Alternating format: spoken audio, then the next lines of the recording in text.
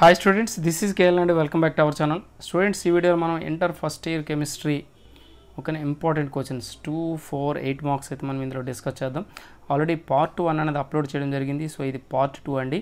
So part 1లో మనం first 6 lessons అయితే upload చేసాం. ఇప్పుడు ఇక్కడ 7, 8, 9 అంటే మనకి ఇక్కడ ఏమొస్తాయి, acid bases, chemical equilibrium, hydrogenated compounds and yes block elements అనేవి మనకి ఇందులో 4 చాప్టర్స్ అనేవి ఇందులో ఈ పార్ట్ 2లో ఉంటాయి. ఇది 100% సిలబస్ ఏపీ అండ్ టీఎస్ స్టూడెంట్స్కి యూజ్ అవుతుంది. ఓకే స్టూడెంట్స్, ఖచ్చితంగా ఈ వీడియోకి ఒక లైక్ ఇవ్వండి. లైక్ ఇస్తే నెంబర్ ఆఫ్ స్టూడెంట్స్కి రీచ్ అవుతుంది. రీచ్ అయితే వాళ్ళకి బెనిఫిట్ అనేది జరుగుతుంది. సో స్టూడెంట్స్, మరి ఈ వీడియోలోకి వెళ్దాం.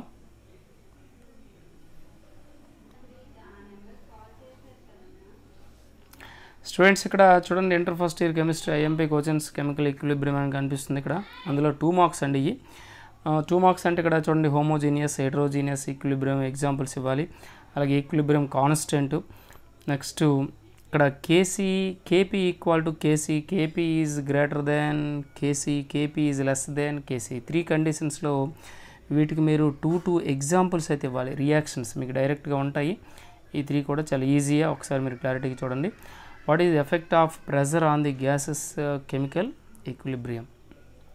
సో ఇక్కడ మీకు 2 మార్క్స్ అయితే ఇవ్వడం జరిగింది. ఓకే, అలాగే నెక్స్ట్ 4 మార్క్స్ చూడండి. 4 మార్క్స్ అంటే మీకు జనరల్గా మనకి ఏంటంటే లీ చాట్లీ ప్రిన్సిపల్ మీద వచ్చే క్వశ్చన్స్ ఏంటంటే హ్యాబర్స్ ప్రాసెస్లో ammonia and sulphur trioxide preparation మీకు తెలిసిందే. అలాగే అందులో దానికి ఒక 2 యాడ్ చేసామండి. మరొక 2 క్వశ్చన్స్ యాడ్ చేసాం. కేపీకి మనకి N2 + 3H2 gives rise to 2NH3కి వాటి యొక్క రిలేషన్ మీరు రాయాలి. అలాగే what is meant by dynamic equilibrium, give examples. అలాగే నెక్స్ట్ ఈ లీ చాట్లీ ప్రిన్సిపల్ అండి, ammonia sulphur trioxide. Okay, next second lesson ఏంటంటే యాసిడ్ బేసిస్ అండి. యాసిడ్ బేసిస్లో మనకు వచ్చే 2 మార్క్స్ ఏంటో చూడండి. What is a Bronsted base, give 1 example. What is a Lewis acid, give 1 example.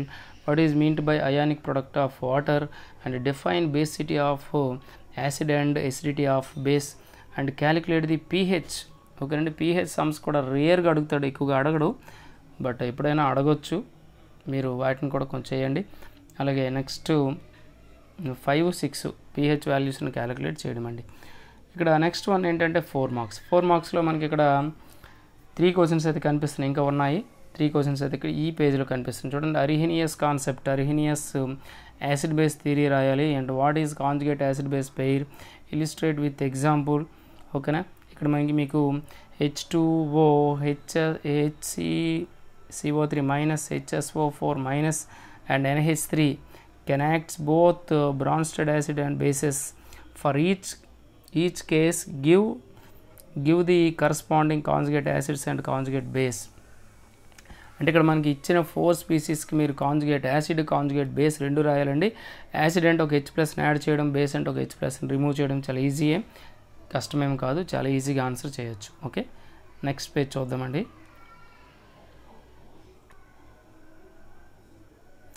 Students, ఇక్కడ చూడండి, ఇక్కడ ఈ అదే సేమ్ క్వశ్చన్ అండి. సో కాకపోతే ఇక్కడ 4 స్పీసీస్ అనేవి చేంజ్ అయ్యి OH minus, H2O, HCO3 minus, H2O2. వీటికి ఏం రాశాడు, conjugate acid and conjugate bases 2 కూడా రాయాలి. అలాగే నెక్స్ట్ 5th వన్ చూడండి, explain the concept of Bronsted acids and bases. ఓకేనా, అలాగే వాటికి సూటబుల్ ఎగ్జాంపుల్స్ కూడా రాయాలి. Next Lewis acid base theory with suitable examples. ఈ 6 అనేవి మనకు 4 మార్క్స్కి ఇంపార్టెంట్ అండి. మ్యాక్సిమం వీటిని మనం నేర్చుకుంటే ఈజీగా రిమైనింగ్ వాటిని ఆన్సర్ చేయొచ్చు. ఓకే, అంటే వాడు ఇచ్చిన వాటిని, రిమైనింగ్ మీన్స్ ఇక్కడ చూడండి, హైడ్రోజనేటెడ్ కాంపౌండ్స్లో తీసుకుంటే 2 మార్క్స్ చూడండి. What is meant by coal గాసిఫికేషన్. ఓకేనా, next explain with relevant balanced equation అని ఇచ్చాడు. Define the term hydride. How many categories of hydrides are known, name them. Next what do you understand by the ఆటోప్రోటాలిసిస్ of water. ఓకేనా, give the equation to the represent the ఆటోప్రోటాలిసిస్ of water. Next 4th question 4 marks ఒకసారి చూడండి. 4 మార్క్స్లో మీకు ఇక్కడ 5 questions అయితే కనిపిస్తున్నాయి. Hydrogen యొక్క position అడిగాడు periodic టేబుల్లో, అది ఎలా ఉంటుంది, ఏ గ్రూప్లో ఉంటుంది, లేదంటే దానికి పొజిషన్ కరెక్ట్గా ఉందా లేదా అనేది మనం రాయాలి. నెక్స్ట్ సెకండ్ వన్ ఏంటంటే right a few lines on the utility of hydrogen as a fuel. Next third one ఏంటంటే mention any 3 uses of H2O hydrogen peroxide అండి. Explain the suitable examples of the following: electron deficient and electron precise and electron rich hydrates. ఇది important, ఇది ఎప్పుడు వస్తూనే ఉంటుంది. Next explain the terms hard water and soft water. Right A short note on ion exchange method and Calgon methods. ఓకేనా. Next right the chemical reaction to justify the hydrogen peroxide can function as an oxidising as well as reducing agent. ఓకేనా, వాటి యొక్క properties రాయాల్సి ఉంటుంది. ఇవన్నీ మీకు direct questions ఏనండి. Okay, next page చూద్దాం. స్టూడెంట్స్ ఇక్కడ నెక్స్ట్ వన్ ఏంటంటే ఎస్ బ్లాక్ ఎలిమెంట్స్ అండి. ఎస్ బ్లాక్ ఎలిమెంట్స్లో మనకు మ్యాక్సిమం టూ మార్క్స్ ఎక్కువ వస్తూ ఉంటాయి. ఎప్పుడో రేర్గా 4 మార్క్స్ కూడా రావచ్చు. ఎందుకంటే కెమిస్ట్రీ ఎగ్జామ్కి కెమిస్ట్రీ పేపర్ ప్రిపేర్ చేసే వాళ్ళు అప్పుడప్పుడు బ్లూ ప్రింట్ని కూడా ఫాలో అవ్వరు. ఓకేనా, సో అందుకే కెమిస్ట్రీ అనేది డిఫికల్ట్ అని చెప్పుకుంటాం. సో ఇక్కడ చూడండి, నెంబర్ ఆఫ్ 2 మార్క్స్ క్వశ్చన్స్ అయితే మీకు ఉన్నాయి, డైరెక్ట్గా ఉన్నాయి. Lithium salts are mostly hydrated by అంటాడు. Which are the alkali metals shows abnormal density.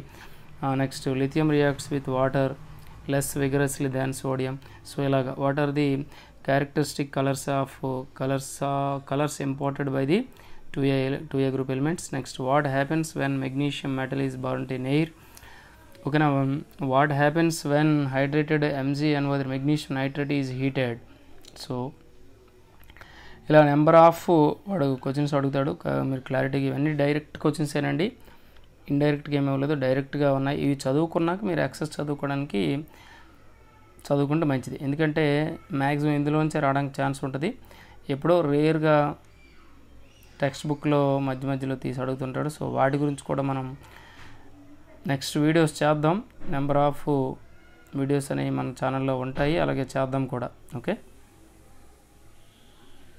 Next important uses of caustic soda and sodium carbonate and quick lime.